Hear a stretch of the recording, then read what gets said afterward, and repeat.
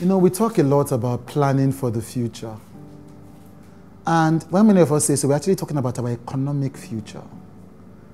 We're planning for how can I get a job that will help me make more money? How can I get a promotion? How can I get more increase in salary? How can I get this? How can I get that? So most of what we claim to be planning for when we say we're planning for the future is our economic future.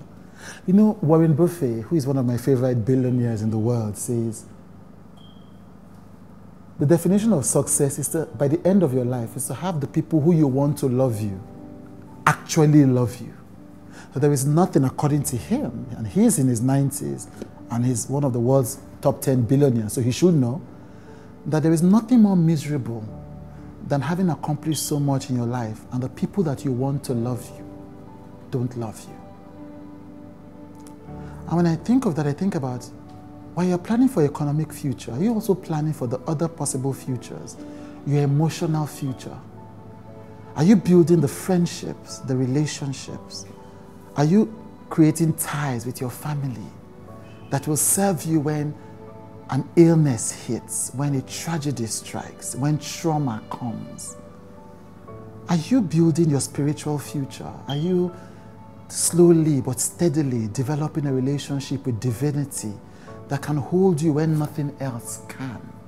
Because it's the same way you plan for your economic future that you plan for these things. You have to invest. If you want to end up with a long-term marriage, you have to invest every day.